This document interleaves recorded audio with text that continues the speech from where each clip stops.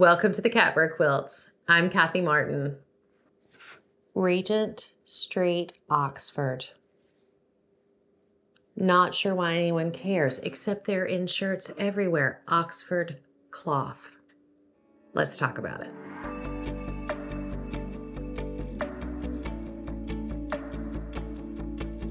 Today we're going to talk about Oxford cloth.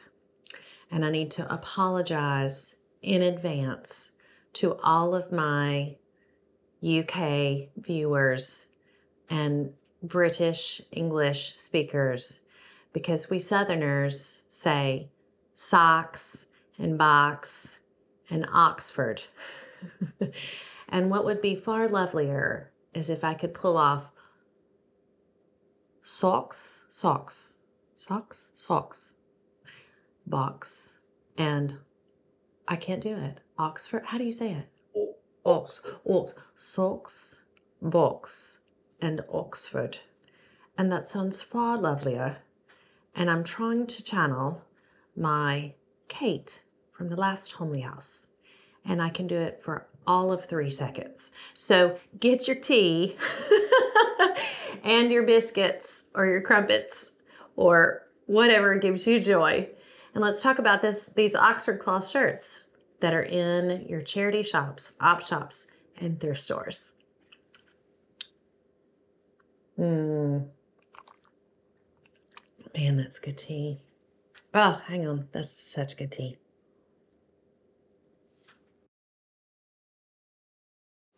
It is good tea. Like I wasn't making it up. It's such good tea. Shopping in the thrift store for men's shirts that you will use either as quilting fabric or whatever else you use it for.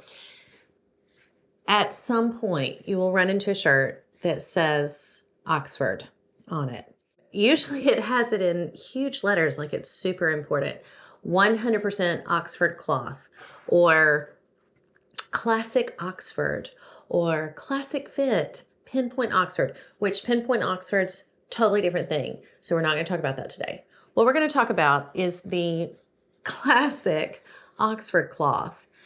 And when I first started this whole getting men's dress shirts and then using them for other projects and then using them for quilts, I really kind of was like, I mean, I know what an Oxford cloth is. I know it by feel because I know almost everything by feel.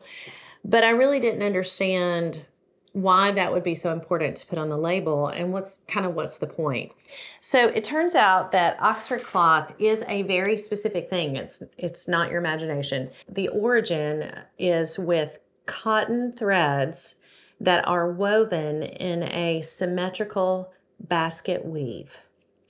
And I read that and was like, oh, cool. And then I was like, I don't have any idea what other kind of weaves there are. But if you think about the other types of shirts, twill has that classic diagonal grooved warp and weft. There's herringbone. Pinpoint Oxfords, you can barely even see the weave, but Oxford cloth, if you've had any experience with it, you know it by feel and by sight. It is a very specific type of weave, and if you have a real coarse or open weave, but especially if the threads are large, you can actually see the basket weave, and that is so cool to me. It is considered one of the sturdiest fabrics out there, and actually, if you have soft side luggage, it is an Oxford cloth weave. It just usually there with nylon and all sorts of other synthetic materials that make it sturdier. But the point of that is it really is sturdy and doesn't tear. It doesn't hold a lot of stains. A lot of times you can really wash stains out pretty easily. It's just a good workhorse fabric, which makes sense if you think about things that have been done in a basket weave. They have a lot of give, especially fabric. Like if you took fabric strips and made a basket weave, if you put something sharp in it, the fabric gives away and the sharp thing goes through rather than cutting into the actual pieces of the basket. And that is true for men's shirts as well. So they're really rugged, and you can get every variation of ruggedness in them. Sometimes they're so coarse that the weave is actually really, really visible. And then the finer the weave, the finer the threads, and the finer the weave, it's less obvious. But that's why it's in the label, because it's just a good, solid men's shirt fabric, and it holds up to the wear and tear that working men have. And I think that's so great. It's really, really neat to think about that when it was originally made, it was this idea of men are doing a lot of work and they need shirts that are not going to wear out. And this is one of the sturdiest fabrics.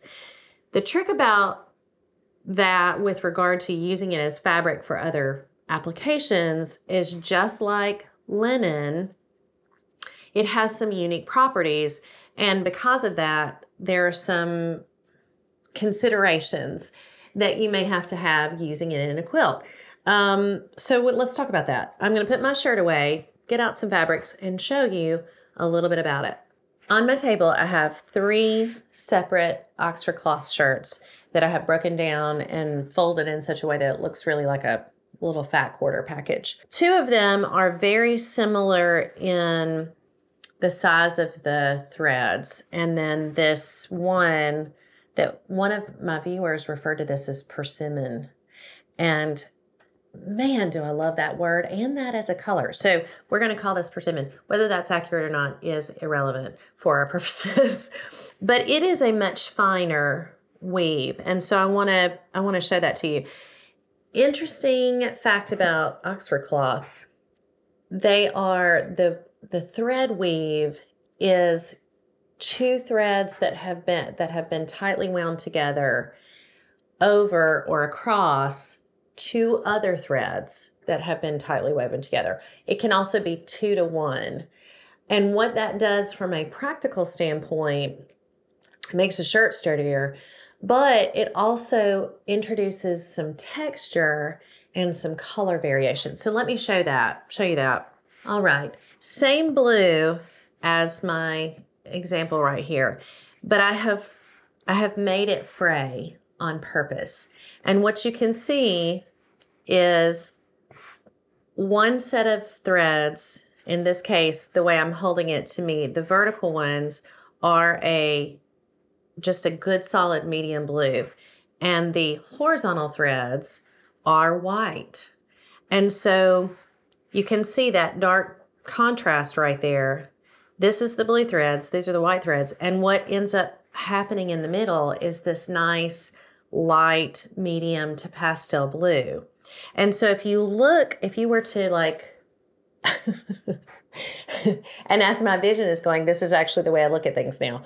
If you get it really close, you can actually see the way that the basket weave, just like if you had a basket, you would see where the dark threads go or where the dark fabrics or whatever go and the light. Same. So it has, okay, this is not a thing. I'm going to just make up a thing. Visual texture. So it's just variation. It's not texture, it's variation. And so the way that sometimes the white is a little bit bigger and sometimes the blue is a little bit bigger, the overall effect is one of just a light blue or a medium blue. But when you're looking at it up close, there's just variation there, and that provides visual interest. Also, those threads that are used in Oxford cloth, because they're wound together, it's either 2 by 2, so 2 over 2 under, or 2 to 1. And in this case, you can tell I kind of picked this piece to death, which really suits my nature of kind of picking. The 1 thread in this case, this is a 2 over 1. The 1 is the blue, and the 2 is the white. And the way I could tell that is I actually pulled one of these white threads, which of course now that I'm picking at it, I cannot do. And in trying to get it started, the white actually separated. And I could see the two fine white threads. I'm trying to make it happen, but I just clipped my nails and I have no nails, so I can't separate it.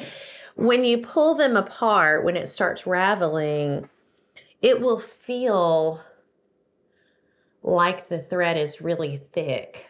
It's almost like a cord. And it's because it's two threads twisted together. And sometimes both threads are two threads twisted together. So, and because it has been woven in, out, it will have that crimp from where it was woven into the basket weave. And because of that, if you think about, if you've ever done any kind of weaving, even as a kid in craft classes, in art class, it is totally fine if you're in the middle of the fabric, but as you get further to the edges, you know, it wants to separate. If there's not something holding that together, glue or stitches or something else, or other fabric, it really wants to fray and ravel.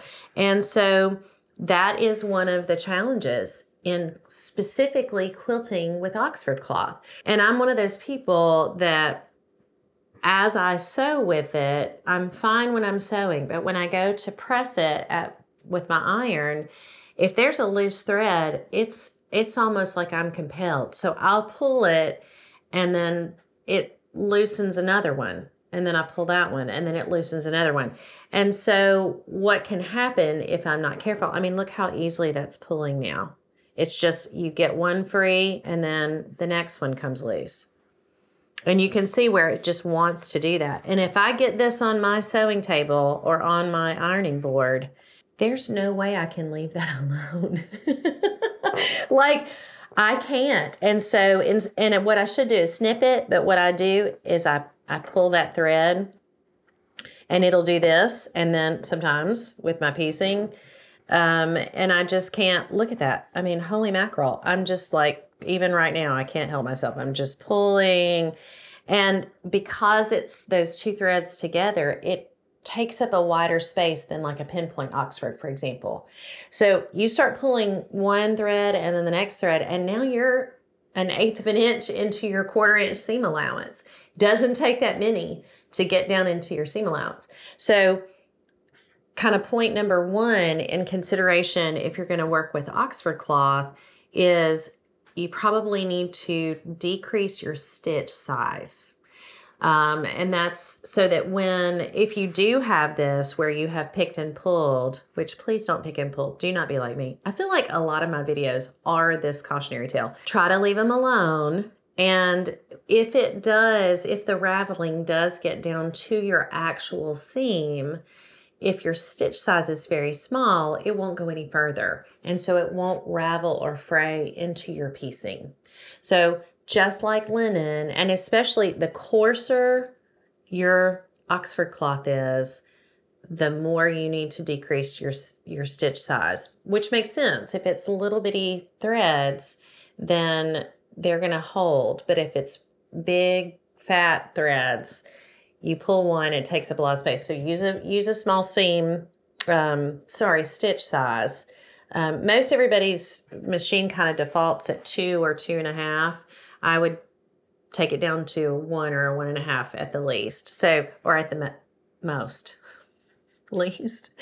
So that's kind of point number one about consideration. The next point of consideration, same reason for consideration, different behavioral change in response, is it is a wonderful fabric to starch. And those of you who have been quilting or sewing for a while, you probably immediately know what I'm about to say, which is because it's a weave and it's a somewhat open weave, if you put starch into it, because it's such an open weave, it spreads throughout that basket weave, and if you let it dry, it literally glues those threads together. And so it provides another physical attachment so that it doesn't ravel. And I want to show you that in practice. So let me get you some things to show you. This is a block from my Christmas quilt. that did not make it for Christmas. And it's called Eyelet Lace by Kindred Quilt Company. I love it. It is so pretty. And it is going to be so much bigger than I expected. In doing this, I have a red, a green, and this is the blue. And you can see I've used that blue Oxford cloth. And it's nice and crisp, and it looks so pretty. And I'm going to turn this over, and here's the back. And you can see where I've pressed my seams in such a way. And if you look closely, you can see where as that raveled and I pulled, that dark line is where those white threads are missing now. Thankfully, the one that I chose to show you has not creeped into my seam allowance, but you can see where if I continue to pull those white threads as they pop up, there's one right there that I want to pull so bad, and I'm just resisting the temptation. That dark edge, everywhere you see that dark line is where I have pulled one of those white threads. That's actually 2 threads. That's why it takes up so much space. So I have to have a little talk with myself when it's like I have a come to Jesus meeting with myself before I go to press my blocks that have Oxford cloth in them. Do not pull the threads. So I get my little snips and I put them next to my station, my ironing station, and as I see them, I snip them. Because if I start pulling, the next thing I know, I'm going to be into my seam allowance. The way that I put things in my favor is I use spray starch or starch. I actually make my starch. I don't know if anybody else does that, but to me, it feels like it saves some money. I keep it in the fridge, and then I just make it as I need it rather than just having a ton of it. So I have here 2 pieces. One of these is starch, and again, I wish there was a feel button. It feels a little bit like construction paper because it has starch in it. And it is stiff. You can tell, or you may be able to tell, this one does not have starch in it, and it's real stretchy. This one is not wanting to, I'm having to push harder to get that stretch. Actually, this little corner has a whole lot of starch. It's not giving it all, which is kind of what we want. And you can see these corners are kind of peeling up from the table. And there is some fraying on both, but if I were to, like if I pull this, can you see how easily, like I'm just barely even touching, and those are just coming apart from that piece. I have extras of these, by the way. So if this was one that I was going to be using in my piecing, look at that. I mean, 2 more and I'm a 1/4 inch in, and now I have messed up my piecing. This one has been starched, and I'm gonna, okay, I got one started, but it doesn't, I don't know if you saw how easily, like I just am grazing it and it's coming loose. This one, because of that spray starch, when it hit a place that has a lot of spray, I'm going to have to really pull that to make that come free. So it really does glue it down, and it keeps it from fraying while you're using it. So if you're like me and you don't sit down and do a whole bunch all at one time, and you're having to do, work between your job or your life responsibilities, and you're doing little bits and pieces, and I'm really bad to move my piecing from one room where I cut them into my sewing area, and then I'll put it over here while I work on something else. The more I handle this, I'm not doing this with my fabric usually, but as you're moving things around, it pulls those threads free, and then I can't leave it alone. Maybe everybody else has more self-control than I do. But if they're starched, then there is something that helps you. And then I can get my little snips and go, and then that works a little better. You can also tell, P.S., how I did not cut this on the grain. Because when I pulled that thread. So this is another consideration. Actually, it works out that I did this. If you want your pieces to be on the grain, it's really easy to find the grain. You just pull one of those long threads, or 2 or 3, and then now I know if I wanted to cut this really straight on the grain, I would cut right down that line, right down that dark line. So you can use it in your favor and ravel it on purpose and then cut your pieces. And then after you cut your pieces, I really would advise to use as much starch as you feel comfortable using. It makes it not as enjoyable to sew because it's really stiff. And if you like the feel of fabric and you like sewing and you like the feel of that going through your hands, it does feel a little cardboardy, a little construction paper-ish. But what that does for you is when you go to press your seams and handle your blocks, I did actually starch these. I can feel them. And it keeps it from raveling. So just a good thing to know, it actually operates a lot like linen because it's, especially the ones that are all cotton, it does absorb moisture, which is great as a men's shirt. Can be great when you're quilting with it. If you use steam to press your blocks, it will absorb that and can stretch, potentially a little bit out of place. So you want to be careful about that. Because it's cotton, you can use a hot iron, you can use a hot dry iron, and if you have starched it and use a hot dry iron, it will hold that crease the way you want it. So it's just that kind of idea of it's a solid color, but it's not really a solid color. It's not heathered, but it gives that visual variation and interest. It is, especially if you get a real thick one. I have a couple of those that I can show you. There's a lot of body to it. Let me get those. These happen to be stripes. This one has been worn so much, it is like cotton balls. It's so soft. It's almost fuzzy. And when they are thick, like these two happen to be, it's substantial and it would add to the weight of a quilt, and it's enjoyable to work with. It doesn't feel flimsy at all. So that can be one of the benefits of working with Oxford cloth, and just something you can know. I have actually used this very fabric in a quilt, and again with the raveling, it pulled into the actual stripes when I used it, and I suspect this would be the same. And again, you can see the dark blue on one plane and the white on the other, and it comes out with this kind of pastel blue. This one is a dark purple, but ends up reading a medium purple stripe. So that's just a few things to think about with regard to Oxford cloth. It is widely available in men's shirts, and it's just a real common thing to find. So if you do see that, that's, those things going in, like, oh, I love this color, I love this yellow, I love this blue, I love this pink, I love this persimmon. But when you go to sew with it, there are some considerations that you have to make. So thanks for being with me today as I've given you a few things to think about with Oxford cloth, Oxford cloth. And I hope it's helpful for you, and I hope it helps you use your shirts really effectively as you do your next quilt project. I'm Kathy Martin. This is the Catbird Quilts.